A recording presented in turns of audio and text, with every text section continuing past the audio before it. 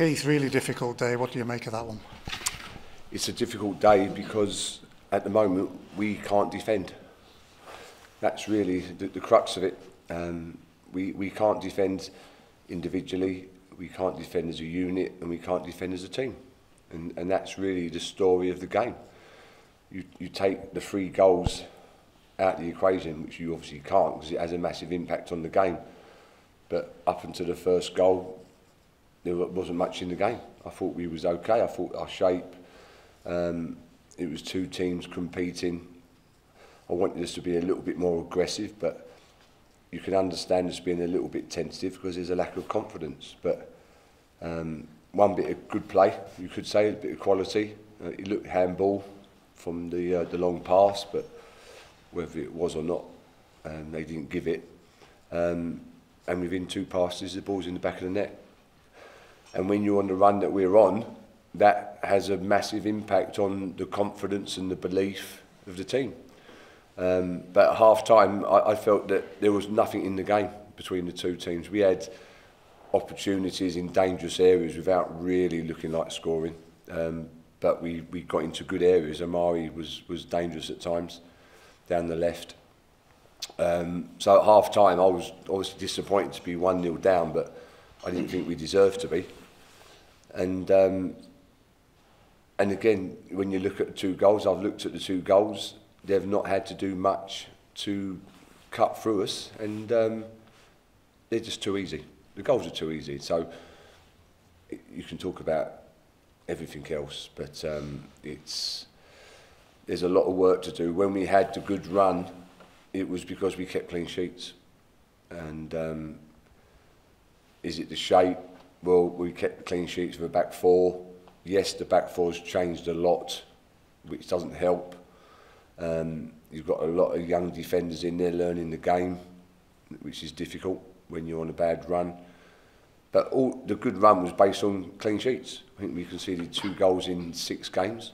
Now we're conceding 2 or 3 a game, and that's not good. That's heading for trouble, because when you're in a relegation fight, the basics are you keep a clean sheet, and it's just not ability. It's not just because you're young or you're new to the club. It's a mindset as well. It's really putting your body on the line. How much does it hurt when someone beats you in a 1v1? How much does it hurt when someone scores against you? And if it doesn't hurt, then you're in trouble. So I've got a lot of work to do, because all we have to think about now is how, as a team, we keep a clean sheet.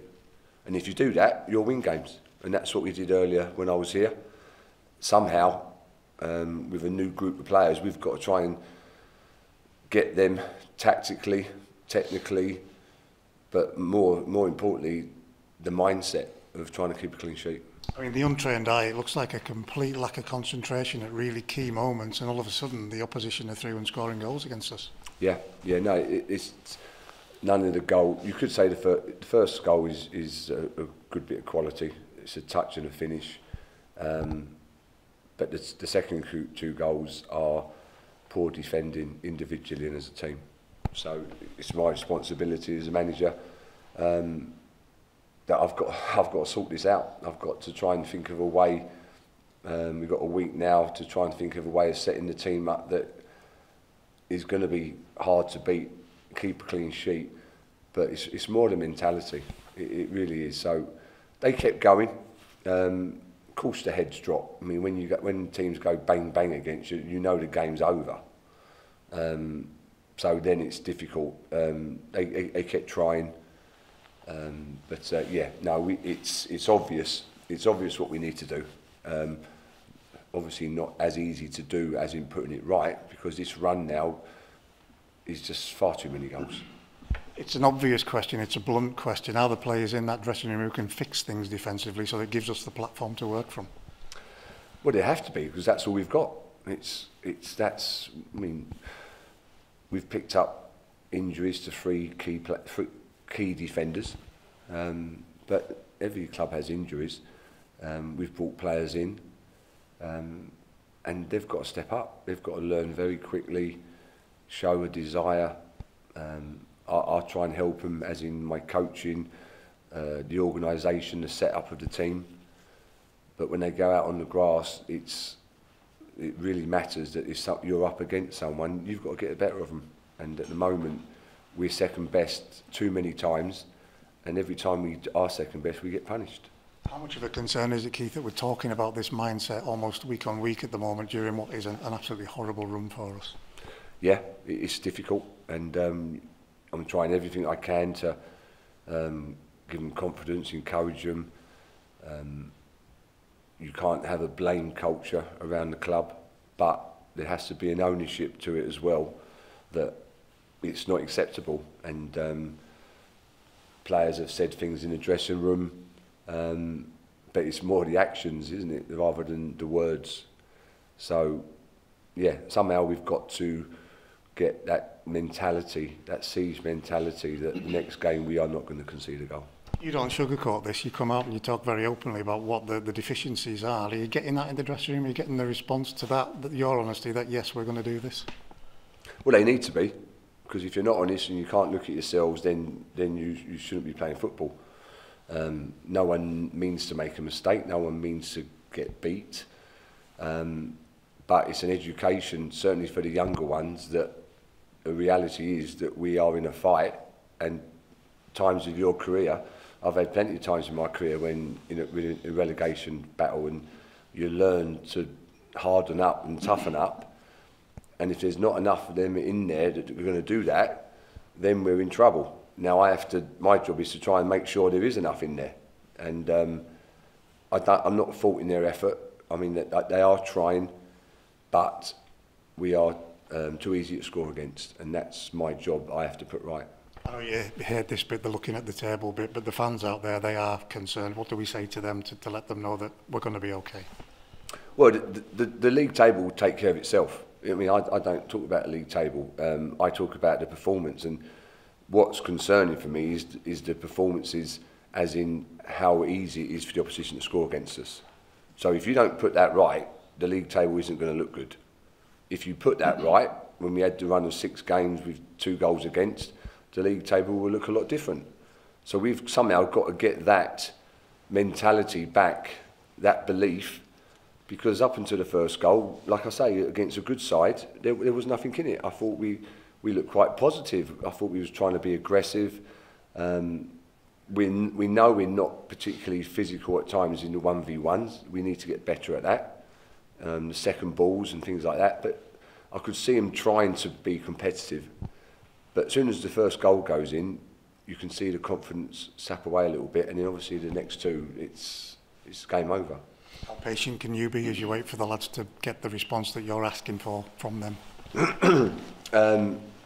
Well, I have to look at them in the face on Monday and say, listen, it ain't good enough. We've got to put it right, and then we've got to work hard on the training pitch. Whether they have to get angry, nasty with each other, then they're not that type of group. They're a nice group, but they realise that we're on a bad run. It's obvious we are, yeah, we have to just really work hard. And if we need to get angry and realise that we've got to really fight for our lives on Saturday, then that's what we've got to do. Credit to the fans. I mean, there are some pointed comments. There are some barbed comments coming from them because they're worried. But by and large, they're sticking with these boys through the 90 minutes. You've got to be pleased with that. Yeah, no, I totally understand the frustrations of the fans. Like, you don't want to come, especially when you're on a bad run like we are. So that's, I mean, they're quite entitled to voice their opinion. They pay their money. They support the club. So there's no problems there. It's our own fault that they're not happy, and that we have to stand up and put it right. You can't hide away from it, and I didn't feel like we did today, but the goals just changed the game. And if we score the first goal, then you've got something to hold on to, and you've got that siege mentality. But at the moment, we haven't got that. I know you look for a settled side. It's actually the key to a good run, isn't it? You've got a settled side, players start to play and understand each other. How difficult is it to get a settled side during a run like this? It is, and you have to be very careful that you're always trying to find the right answers. and if you keep chopping and changing, I've been there before, you lose any sort of direction or understanding to what you're doing. So you have to be very careful that you don't just keep changing every week, trying to come up with an answer, because that's really what you're doing, aren't you? As a manager, you're trying to come up with a solution. But I've got to think of a way of getting this team to defend better, and really whether it's a change of formation. I don't think the formation is the problem, it's the mindset that we have to try and change. What's it like for you, Keith, to live and breathe a run like this? How much do you hurt through the week when you've had a run like this? Well, you do live and breathe it. It's constantly on your mind. I've had tough times in my career, but I've always fought, and it's hard when you can't go out and actually fight yourself. So I've never shied away from a fight and a battle, so I know I'm ready for it. And somehow I've got to make sure this group sort of going to come with me. And I live and breathe football every day and try and come up with solutions. So yeah, it's.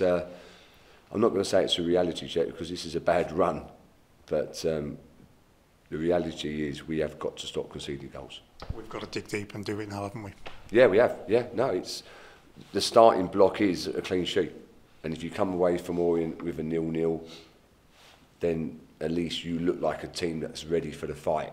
You keep conceding 2 or 3 goals, then you've got no chance.